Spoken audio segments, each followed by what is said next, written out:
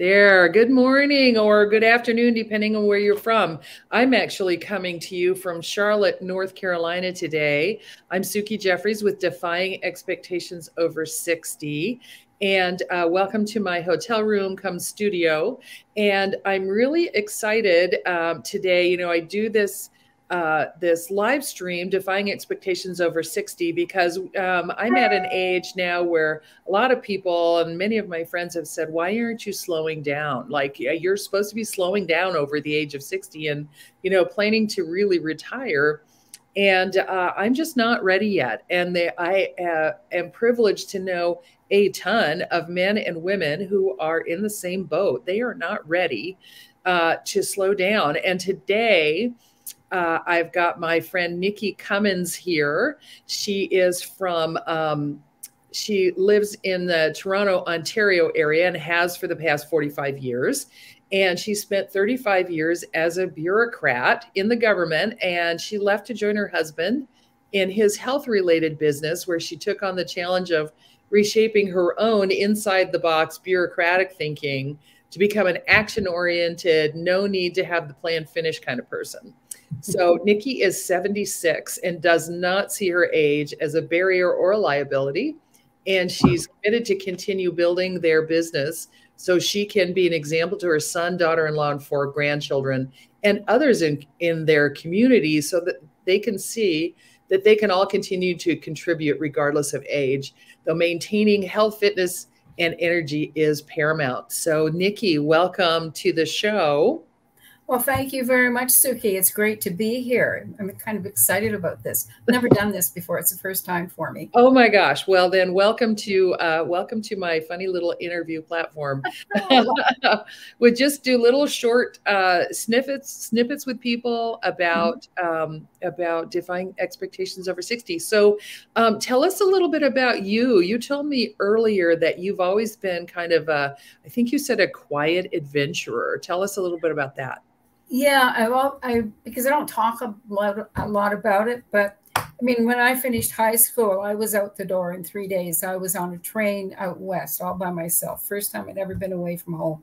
And I had a job out there that I had gotten on my own. And I pretty independent in a lot of ways, but not outrageously so, not defiant or whatever, just doing my own thing when I wanted to. And it's been quite an adventure. I mean, I was out west. I went to school out there. I ended up back in Toronto and then up north, Northern Ontario, in a little tiny community this big at the end of the road as a volunteer, a community volunteer of the Company of Young Canadians. This was a generation ago. So many of your listeners are not going to know what that's all about. But nope. It was an adventure, a real adventure. And what did you do up there? I worked in an Indian friendship center. Like when I was in high school, my mother made me take typing. This is part of the story. My mother made me take typing. She didn't want me to take art, which is what I wanted. I had to take typing so I could get a job. And I had this picture, you know, a little bag in a big room full of typists. And I thought, there's no way. So I failed typing, consistently failed typing. I was the only kid who ever failed typing in the whole school. But I got this job in Armstrong because I could type. I knew how to type. I just wasn't about to pass it. And what I did up there is just work with the community center. And I mean, the community, and I lived upstairs. It was an interesting way to live because half the community was Caucasian and worked with the military. The other half of the community, there were only 500 people altogether, were First Nations. And so there was always this stress. And it really brought home a lot of truths about our country to me. And interesting. Yeah, it was quite an adventure. But that didn't last. I mean, it was a year. That's about all you could take. And besides, I only got paid, you know, what, $60 a month or something like this. Oh gosh, yeah. This was in the 60s. It wasn't even a living wage then. Right. It was in the 60s, right? Yes. Yeah, it was early. No, late 60s, early 70s. Yeah. Okay. Yep. Cool. So that was me. And it's but I've always sort of gone my own way. Mm-hmm. I've made my own choices. I chose not to learn to type because I didn't want to do that kind of work. But I did wind up 35 years in an office as a bureaucrat. But then I had a family. Mm-hmm. You do these things with family. You needed an income. Yep, for sure. I needed an income, and it was a good income, and I did really well when I was there. And but still, I bucked a lot of the expectations. Mm-hmm. I didn't comply with a lot of the expectations. Like I didn't go into management because I figured I don't want that kind of responsibility. I don't want to do that. I'd rather do my own thing, which was quite a bit different. It was, it was a really good job. Excellent. It was so long ago. Yeah. So when you left that job, how did you decide that you were going to keep going? What happened? I left without a plan, which is probably not wise. But I just looked around and nobody was having fun. I wasn't having any fun. And I decided, okay, I can leave and I'm out of here. So I just left. I said, okay, that's the date. And off I went. And, I spent probably a year around the house sort of, going out to do things and stuff. And this is really boring. And my husband had been working in this business for a long time. And I had used all the products and loved the products, loved the company, loved everything about it, but I never did it. Right. And I said, okay, well, I can help you. And I thought I could do communications because that's what a big thing that I was doing at work was communications planning. And it just didn't work out. And I finally just said, okay, I will work with you to build the business your way. Yeah. Okay.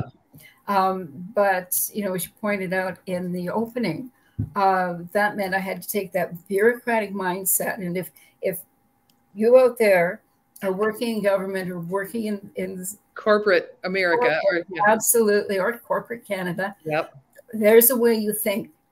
Mm-hmm. And the twain shall meet. And with government, everything had to be planned. It had to be approved. Mm-hmm. It had to be reapproved. It had to be replanned. And it just never got out the door. But with business, it's sort of, you've got to. It's at the speed of talk, actually. Right? It really is. You think, oh, this is a really good idea. Well, do it. Yeah. Don't just think it. Don't plan it. Have some idea, but just move on it. Yes. And that was such a hard thing to set your intention and go rather than plan it out. And I struggled with that as well. When I left corporate America, planning and structure doesn't come naturally to me, but I learned after 30 years of project management, I learned how to be a lot more structured and how to track things and stuff. And I have been hesitant. There's one of the things about me and my business is I've been hesitant to move at the speed of talk. I've been telling myself, I don't know enough. I haven't planned enough. And in fact, I do know enough. And if you set your intention out there and you move forward, things will fall into place. They do. And you do it with a certain energy. And people see that energy and they want to be a part of it. Yes, exactly. Yeah. So the company that I've been taking a lot of classes with, their lingo around that is, how you're being is more important than what you're doing. Exactly. Yeah, and I'm realizing that more and more, and I love it. It makes life more fun and more interesting. Yeah, I agree. So, what does a typical day look like for you? Oh, jeepers. Okay. If there is a typical day. I get up at 5:30, make the coffee. Then I spend about an hour or half an hour sort of doing some, I don't do meditation, but I do some, just some mind work. Yes. Sort of plan the day, figure out what I'm going to do during the day. Then I spend a lot of time on my social media because that's a big part of what I do. Sure. Yeah. Started on that early, and in the morning, I'm on calls with different people doing our business. And it's just basically business all day. And yeah. Is it a full-time day for you, or is it a part-time day? No, it's a full-time day. It can be a part-time day, but you have your own business, and it's great having your own business because you don't have a boss. But the downfall is you don't have a boss. Yeah. Well, and you don't have anybody that you can, when you're a small entrepreneur, you don't have anybody that you can say, please do that. I recently got a virtual assistant, Tiffany Harness, and she's fantastic. And she helps me. She's a really good writer. And so she helps me write like blog posts and things like that. And she gives me really good ideas, which I love. However, she's very part-time, and there's things that I can't push off to her because I need to do them myself. Yeah. It's great but what I've been doing, is learning a whole new way of doing things through social media. It certainly wasn't something I had ever planned to do, 5 years ago. Yes. But in our business, it suddenly exploded, and you either, learn how to do it or you're out. Yeah. Or you don't get anywhere. So, so were you much on social media before then? So you would have been around 70 when you like 5-6 years ago, right? Yeah. Before that, I like a lot of people, keep in touch with the kids, the family, right. Friends, that sort of thing. But then social media, hit our business, and it's like, you got to have, hundreds and hundreds and hundreds of friends and thousands of friends. So you start adding, and it's just sort of like, holy crap, what am I doing here? But it's, and it's, it's constantly shifting. It is. It's always, you get used to doing one way, and all of a sudden they change everything. And it just keeps this going. It does. Because I think what's really important, social media is just a part of our business, everybody's business now. But you've got to be able to take yourself out of it and give yourself a break from it. It could be an hour, 2 hours, or whatever, but you can't just spend, 12 hours, glued to your phone or your computer. You've got to take a break, because it does things to your brain. Yes. Being on screens and thinking that way. Exactly. Yeah. I agree. But it's exciting. It is exciting. My mother passed away of Alzheimer's, and I was so worried about it. I wrote a book last year, and one of the chapters, it's called The Thing That Scares Me the Most. And it was about Alzheimer's and my mother. And I'm just really, one of the reasons that I keep going, and it's only a small reason. Most of it is because I'm not done, right? I've got a lot of energy, and I'm really smart, and I've got things to offer. But part of it is I need to keep learning, because that's one of the things that staves off brain changes and brain atrophy and stagnation, is to keep learning new things every day. And so, you're with social media, and you're right. They change the algorithms all the time. What people think is cool changes all the time. And so you have to keep up with it. And that's really keeping your brain really active and building new synapses and all of that stuff. Absolutely. That is such an important part of keeping your brain working. Exercise is the other part. It's the physical movement that just keeps blood flow moving. Really, really critical. And there are foods as well that keep the brain going. But what foods would you recommend? Things I don't like. I hate vegetables. Kale is one. Broccoli, the cruciferous vegetables. Oh yeah. I like broccoli. Blue ones. My husband has the list. He keeps track of that. He's the guy who eats really, really well. And I sort of graze out of the fridge, and he's eating, salads every day for lunch. And that's. Oh, my husband does too. Yeah. Which I'm grateful for. He's a year older than me. And if he, they tend to live a shorter life Although if he eats well and exercises all the time, then maybe we'll be equal. Although I've had my fair share of stress. It used to be that that women who were working at home, I don't know that they had any less stress, but different kind of stress, I suppose. Yeah. But those of us who, you know, spent our lifetime in corporate or government, you know, we've got the same stuff. So Yeah. Yeah. yeah, but I'm planning to stay healthy. You know, my mother-in-law, whom I adore, she's going to be 98 in August, and she worked until she was well into her 80s. Yeah. And she's, to this day, she's starting to, you know, she's starting to slow down, but you know, yeah, she's on her computer every day. Good for her. That's great. I know. That's me. That's going to be me. That's going to be me too. That's going to be me too. Exactly. Yeah. I mean, we have so much more to contribute.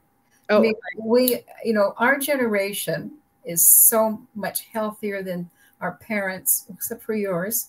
And our grandparents, and you know, mindset is so different. We've got so much to contribute because, you know, we've got the wisdom of our age, and you know, if we're working with people who are younger, we've seen it happen. We know that some things will finish. I mean, there will be an end to that. It's not going to last forever, so don't panic. I've seen this before. There's so much more to contribute, and you know, we're not. You know, I think with a lot of people, you know, 1 or 2 generations down, it's sort of like, well, you know, they're 60. It's sort of like, you know, what do they know? What do they know? And, you know, they're just living in a big house all by themselves, and they're wasting space, and they're, you know, they should move into something small and where they're looked after. And there's no way. There's no freaking way. Yeah. So it's funny. I was just in this 90-day program, and I was older than everybody by at least 15 years, I think. Yeah. And certainly the pop culture, I don't know a lot about the pop culture beyond the age of my kids, which is like 33 to 38. However, I do know a lot about everything else that they're going through, you know, having a family, raising kids, worrying about money. What about my next job? All of those things, and relationships. You know, I think that's where we have an advantage, is we've seen and been through a lot of relationships. Yes. And we know ways through, you know, the rough patches, the sticky patches, and that's something that we can always help the younger generation with. Absolutely. Absolutely. Yeah. So we have to stay healthy, stay younger, stay active, and stay contributing. And I agree. And the world needs us. The world, absolutely. Yeah, the world needs us. And the more we are present and saying, here we are, use me, the better. Yeah, absolutely. That's We've awesome. got so much to offer, and I'm just going to keep fighting so I can continue to offer it. Yep, I love that. Even if it's just to my family and to, you know, some people I bring into the business, that's good, because it helps other people. Well, there is no just, you know, there is no just, because every change, every interaction that we have creates a ripple effect. Yeah. And so helping one person helps many more than we will ever see. So that's a really good thing. Anything else you want to add? We're going to wrap it up pretty quick. Okay. No, this has been a great conversation. I really appreciate it. Well, I have really enjoyed it, and I love your energy. I love your whole look. You don't look 76 to me, although what does that look like anymore? I have no idea. Yeah. And everybody, thanks for tuning in to Defying Expectations Over 60. If you're watching on replay, put a hashtag replay in the comments. If you're watching live, well, it's kind of late, but if you are watching live, put a hashtag live just so we know. And I will be putting Nikki's contact information on Facebook and on LinkedIn and on YouTube. So if you want to contact her for further conversation, because as you can tell, she's a great conversationalist, then you'll be able to. So Nikki, thanks again for being with us. And everybody, I will not be on next Tuesday, which is what, the 10th.